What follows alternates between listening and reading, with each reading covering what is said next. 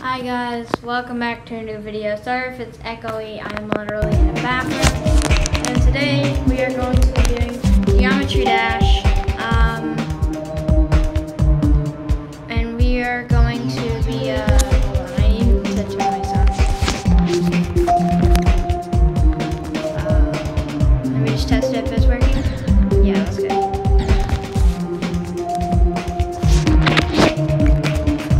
Alright, so anyway, I'm going to be doing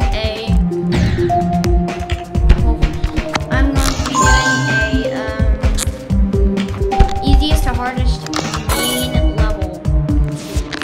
So, main of all of these 21 levels, and I'm going to be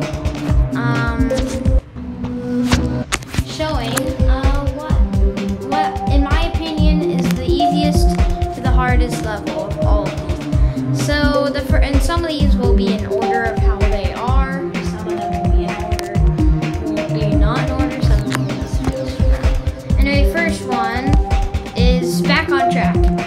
In my opinion,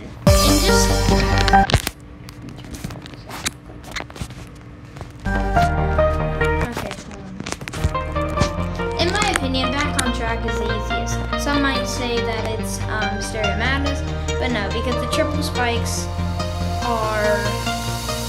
kill a bunch of new players.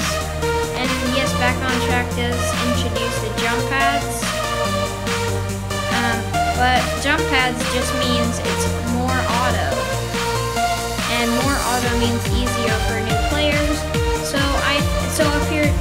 if you want to start GD, or you're thinking about starting GD, then use this list and it will probably help you.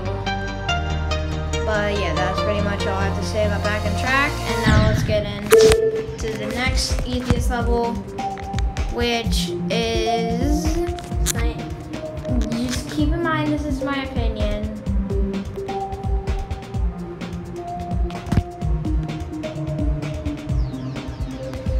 Dry out.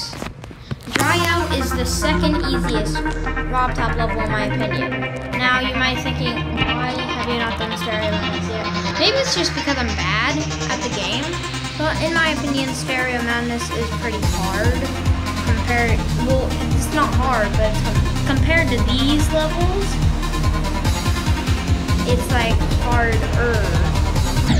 And I don't even know what the points are. But anyway, so yeah, this level isn't, it does have the upside down part, which does kill a bunch of people. But then again, Poltergeist is introducing like jump rings and stuff. And that's pretty hard to do.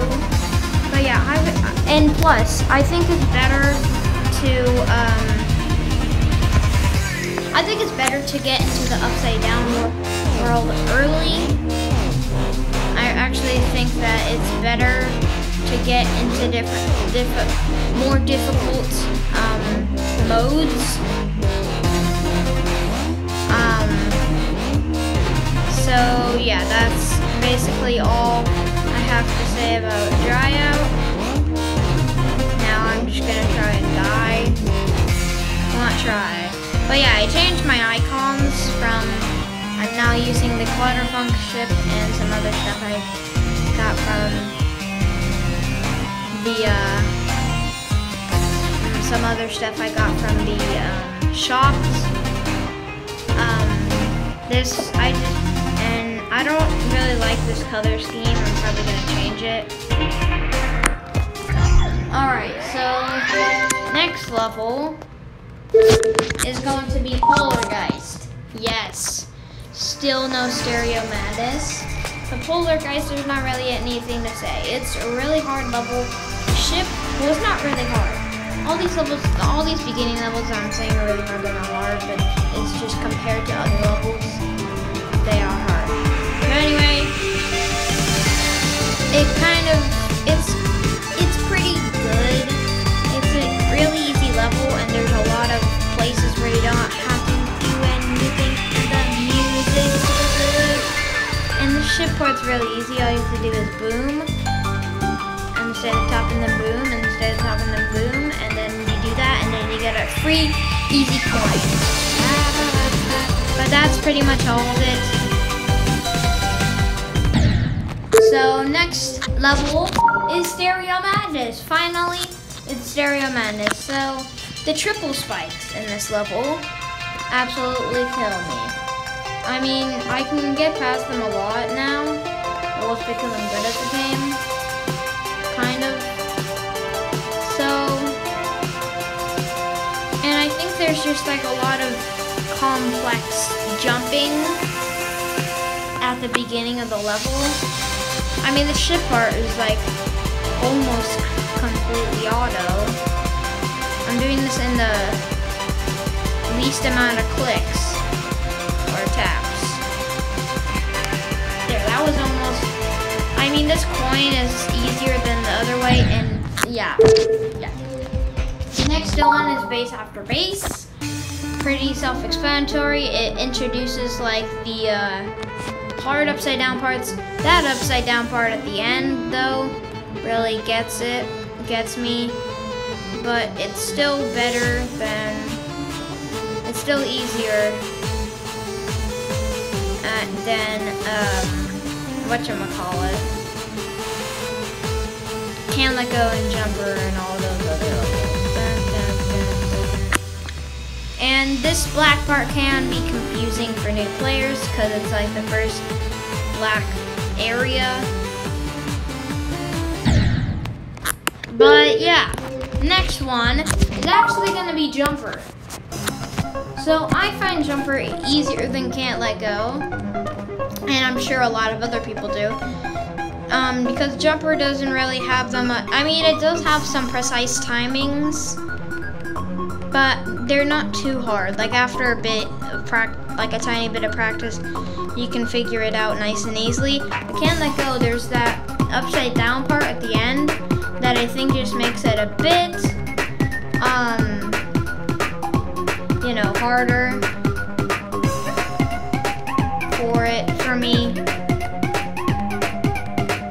So yeah, that's pretty much all I have to say about this level. So now let's move on to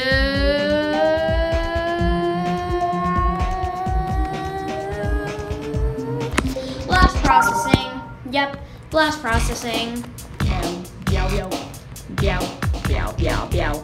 Anyway, it's pretty cool, and it's 1.9, so there's a lot more modes, but it is really easy.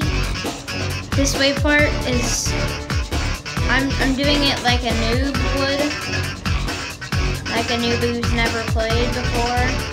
See, look, I'm doing really inconsistent slopes.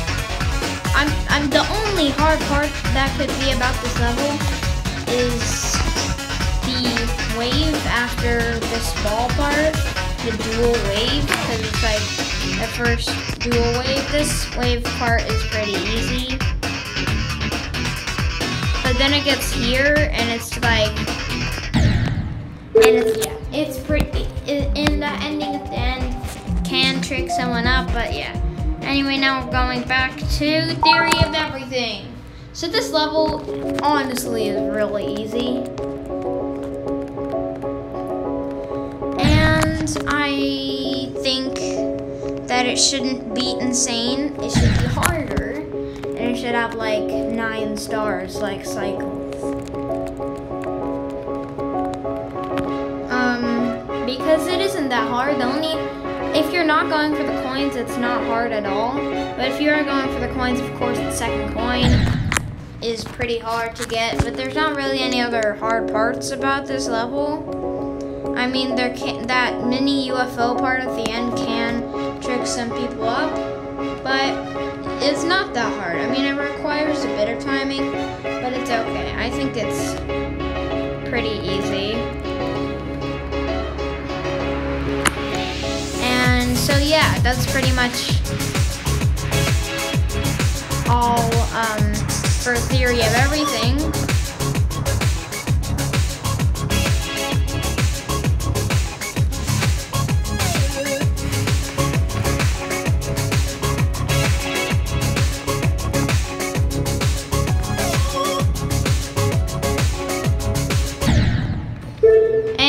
let's move on. So the next level is going to be Cycles. Cycles is pretty easy and it has a really nice song.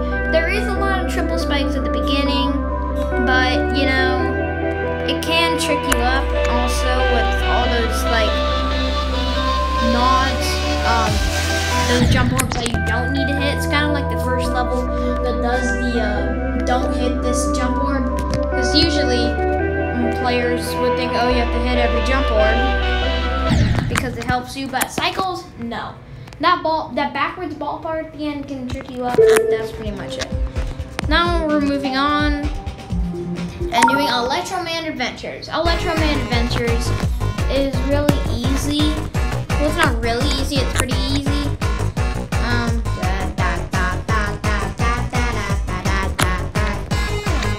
Like, I actually think this will of course, this is harder than Theory of Everything just because it has some hard parts.